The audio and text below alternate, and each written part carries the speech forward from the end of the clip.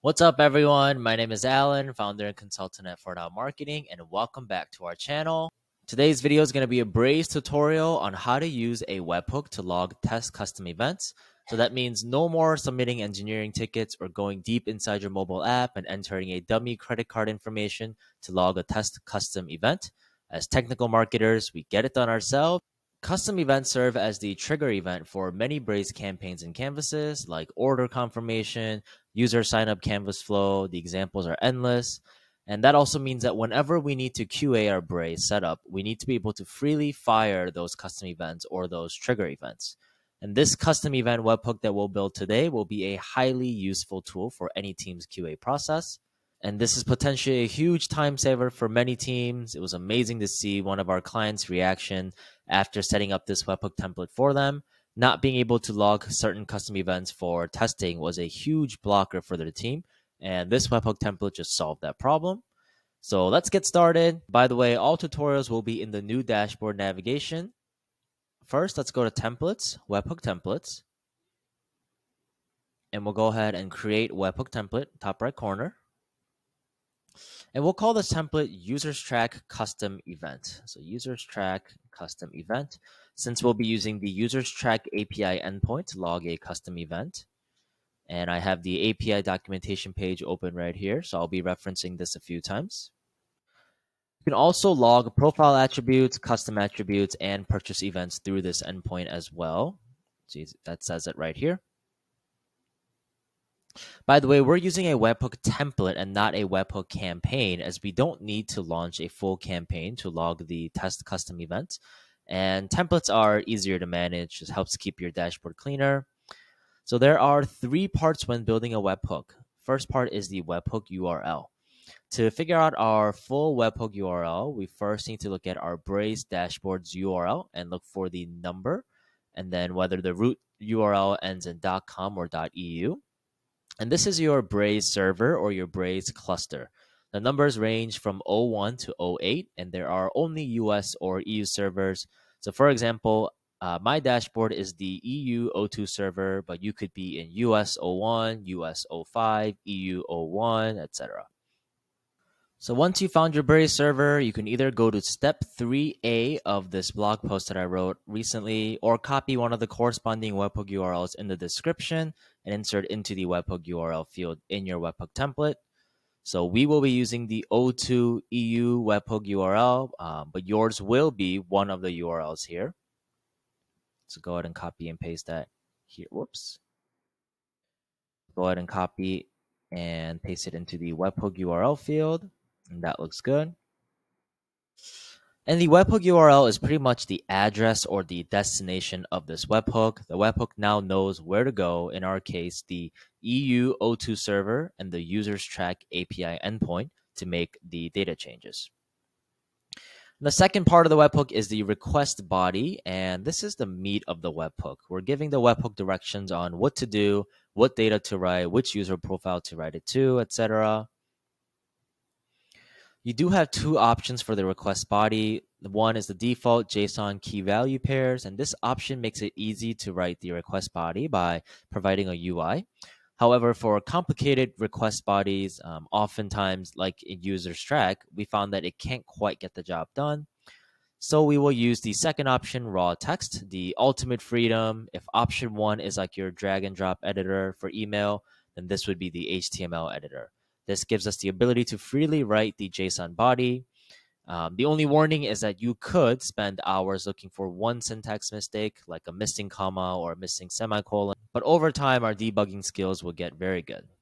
Awesome. So we are going to copy and paste the code snippet, which is also provided in the description below. So that's what that looks like. And this snippet will serve as the template code when we're ready to use this webhook. A few details about the code. So we are using the events object, and there's also the attributes object and the purchase object. And since we're logging a custom event, we're going to be using the events object of the users track endpoint. External ID, we are identifying the user profile by external ID, but you can also search by user alias or Braze ID. The name is the name of the custom event. Right now, we just have a generic placeholder called custom event name.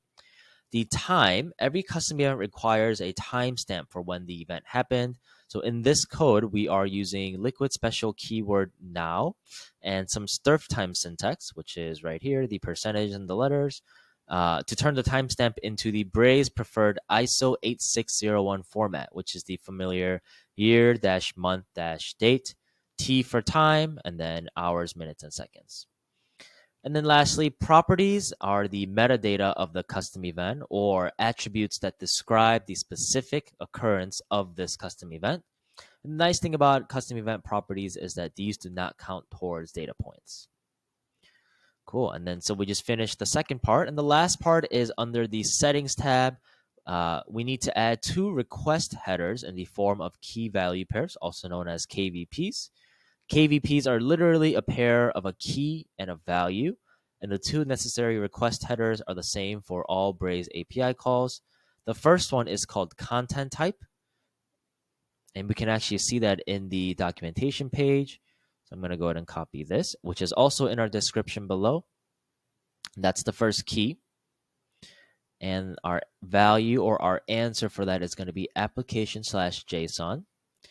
Add one more key, and the second one is going to be authorization. And then the value for that is capital B bearer space your API key, your REST API key. So the webhook is asking us what type of content are you providing, and our answer or our value is application/JSON. And then the webhook is also asking what is your authorization, what are your credentials, and we provide the API key in our answer. And we'll go ahead and leave it as is for now, but we need to create an actual valid API key, which is what we'll do next. Let's go ahead and click Save Template so we don't lose our progress here. And then in a new tab, let's open up Settings, API Keys. So right click. And let's create a new API key. And we'll name this key Users Track.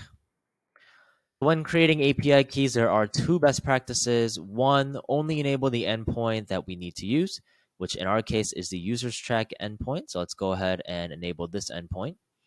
But you can also see the tons of other API endpoints that Braze offers. So definitely come back to this page to check out the other API capabilities. For now, we'll scroll all the way to the bottom and click Save API Key.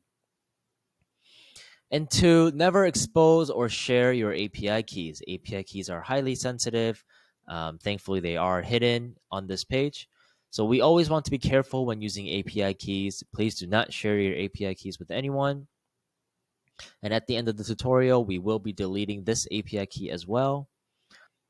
Once the users track API key is created, copy the API key and go back to the settings tab of our webhook template and replace the your REST API key with the actual API key that we just created. Once again, my API key is exposed on the preview page. We will be deleting this API key, and the best practice is to not expose them, or if they're exposed, delete them, and just generally never share your API key.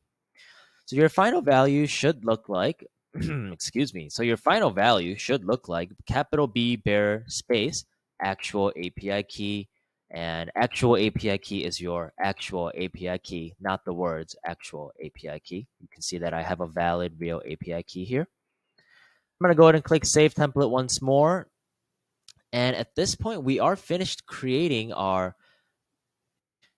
webhook template. So now let's put this awesome template to use. We're going to go ahead and click back to templates on the bottom left corner here. And click on the settings gear on the right and click duplicate. And we'll use our template to log a custom event called membership started. We'll name this webhook users track custom event and membership started. And there's a few things we need to change to the code. So first, the external ID. We'll use an external ID of the internal user profile that we're testing with. And our internal external ID, a bit of an oxymoron there, is Alan123. The name, we need to change the generic custom event name to membership_started. The Time stays the same. The best practice is to use the current timestamp, which is what this liquid snippet provides for us. And then lastly, properties. You can log whichever properties you would like. And if you're testing for the correct rendering of the property values that's templated in your messages, then you want to make sure to use those properties.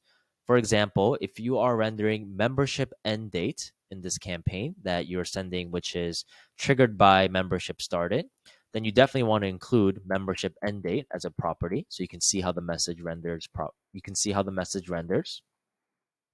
And we'll give it a value of 1 month. So today's October 23rd, 2023, 1/1/23. So the membership end date is 1 month from now on for our use case. And then because properties don't count towards data points, I will go ahead and log a second membership. I'll go ahead and log a second property, which will be membership price of $99. And because 99 is an integer, there will be no quotes around that one. We'll go ahead and click Save Template. And then finally, let's go to the Test tab. And before we click Send Test, please note that you'll be making a real API call with this test. It's called a test in the sense that you're making a one-off API call and not launching to a whole batch of users, but you are still making a real API call with this webhook. However, since we know exactly which user profile we're writing to, which is Alan123 in our case, we're working within a controlled environment, so we know that it's safe to go ahead and click Send Test. And if you see a 201 created message, that means the API call was a success. If you see an error message that has the code for something something, please try the steps once again, or please send us an email or reach out to me in Email Geek Slack, and we are happy to help. And lastly, let's navigate to Audience, Search Users in a new tab once again. And I'm going to search for the external ID Alan123 just to confirm the magic of this webhook template. See that membership started was logged just 1 minute ago, and we are all finished with our tutorial today. Guys, we created a custom event webhook template so we can log any custom event to any user profile anytime we want, which will be tremendously helpful when we need to QA our Braze setup. If you have any questions, please share them in the comments. We are happy to help. And if you learned something from this tutorial, please subscribe for more awesome Braze tutorials in the future. Thank you for watching, and see you next time.